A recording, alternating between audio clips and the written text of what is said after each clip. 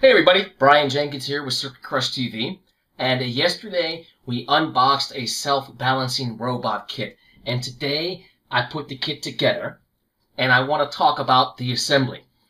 So let's start with the tools that came with the kit. It came with this little screwdriver, and it came with this little Allen wrench. Now, there's other tools that you're going to find helpful to assemble it. Of course, needle nose pliers always work for holding the nuts while you're turning the screw, getting it nice and tight. And I also found this little magnet here. This is a rare earth neodymium magnet, pretty powerful.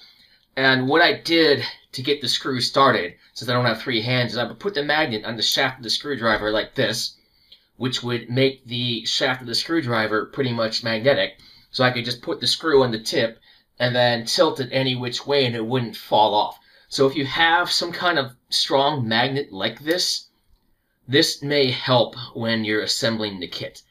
And the final thing that I found helpful was this. This tool is just a little tool for taking apart phones and tablets. And since I don't have fingernails, I use this tool to peel that brown paper off of the clear plexiglass. And you can see the here and here there's two pieces, since I don't have fingernails. Now, if you have fingernails, you may not need something like this, but I found it easy to use, especially here where you have like the letters and a company logo. I don't know if you could see that, but little bits of brown paper would stick there. And then this just scraped it right off. So the assembly took me about 40 minutes total. And another thing I liked about the kit was, you see here, it comes with some extra hardware.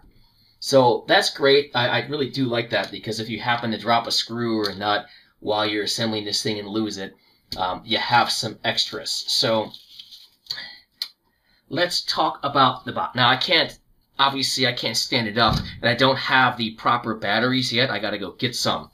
So I can't really run the bot yet, and I'm gonna program it eventually.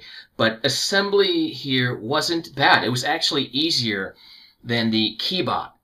Again, I got about 40 minutes into this, and it was just a matter of, one of the first things we had to do was mount the battery case, and then these brackets here, which hold the motors, and then the wheels pop on, and then they're attached with a screw.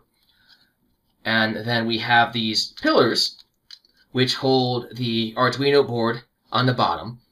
Then it's their shield for the balancing, made by Keyestudio. And then we have an XB Bluetooth module here. And this just kind of plugs right in. As you probably know, shields plug right into the Arduino. And we mounted the top piece. So assembly was not bad at all. Again, if you're dealing with, somebody on the younger side, 8, 10, 12 years old, they may need a little help from an older teen or an adult. But for the most part, assembling this thing was a breeze. Now, we got all these crazy wires here from the motors. And the kit comes with this stuff. And the book doesn't really explain what to do with this.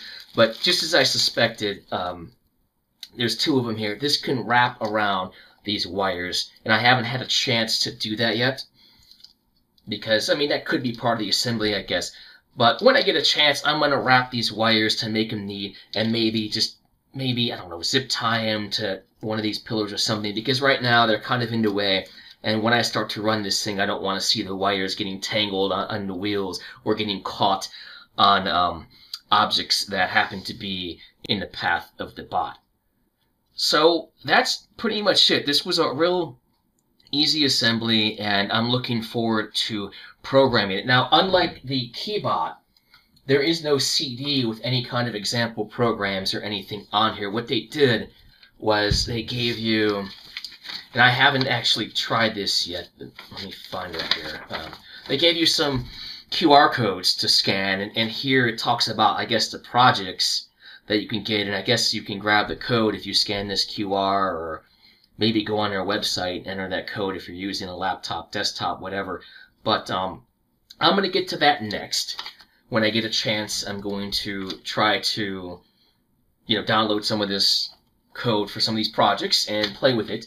And I'm going to wrap these wires to make it neater. But that's about it, guys. All in all, I say it was easy project to build, great for people ages 8 up through mid to late teens, middle school, high school. And we will touch bases again when I get a chance to program the robot. Want to learn more about Arduino and microcontrollers? Get free access to my new course, Arduino Academy, by clicking the link in the description below.